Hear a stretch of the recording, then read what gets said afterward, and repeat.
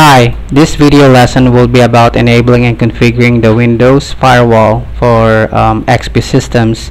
This video will focus on Windows XP systems, and so Vista and Windows 7 will be in a different video. So to start up, what is a firewall? A firewall is basically a software program that helps keep your computer more secure.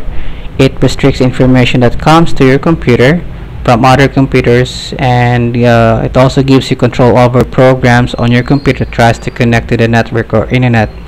You can think of a firewall as a barrier that checks the information, which is also known as traffic, that comes from the internet or from a network. Now, although Windows firewalls turn on by default, some computer manufacturers may turn it off. To get to the settings and to check on your Windows firewall for Windows XP, simply click on Start and then click on the option for Control Panel. Now, in my case, I'm in a category view.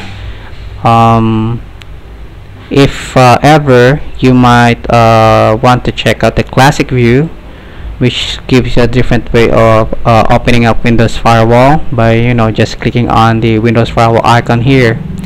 Now, going back to the category view, click on under the category view, click on the Security Center, and then on the window for Security Center, scroll down a bit, and under Manage Security Settings, click on Windows Firewall. Now, when click on Windows Firewall, it will give you the Windows Firewall option, and there will be 3 tabs running on the top. By default will be placed on the General tab, and on the General tab you'll have there 3 options. The first one is on. Now the next one is off, and under on there's an option there for don't allow exceptions. Don't allow exceptions, you enable this if you're connected to a public network like hotels, cafes, airports, and such. This setting will block all requests to connect to your computer, and enabling this feature will also block programs that are even listed on your exception list from connecting to your computer. It will also block discovery of network devices, file sharing, and printer sharing. Now, click on the exceptions tabs. Okay, the exception tab will let you add a program, service, or port exceptions to permit certain types of inbound traffic to a program on your computer. You can set a scope for each exception by clicking on Change Scope, or if the program is already on the list, by clicking on Edit among the 4 buttons on the bottom part of the List of Program Services window. So let's add a program here in my end. So I'll just click on Add a Program, and let's pick Caliber as an ebook management software as to add to the exception list. So you'll see there Caliber is already added. Now when you click on Caliber, okay, let's remove it first.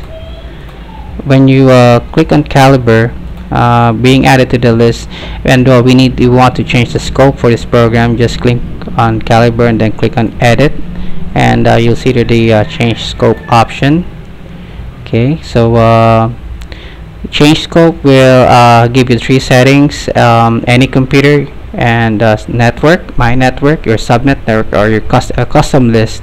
These are actually very advanced options, so just leave them alone, and which is out of scope of this video guide.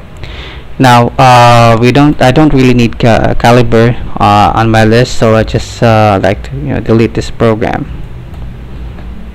and click on yes. Alright, okay. Now the advanced tab is will give you more options for the Windows Firewall setting. As you can see here, the first one is the network connection settings. This will indicate whether Windows Firewall will monitor that connection or not. So in case that you have 2 connection here, local area connection, and 2 If there's a check mark on it, that means that it will be checked by Windows Firewall. If there's no check mark on local area connection 2, if you have one here, then it won't be monitored by Windows Firewall.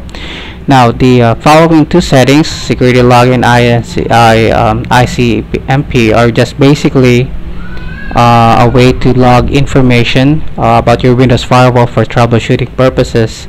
The first one will be just locally based on your computer, and ICMP will allow you to share the error and status information of your Windows Firewall.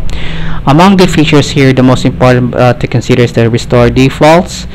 When you're having trouble, or somehow you made configuration changes which are blocking you from connecting to the internet or to a device, this button will restore your Windows Firewall to its recommended state.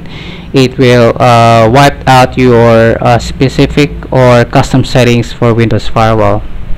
So that's it for the basic view of the Windows Firewall system. So thank you.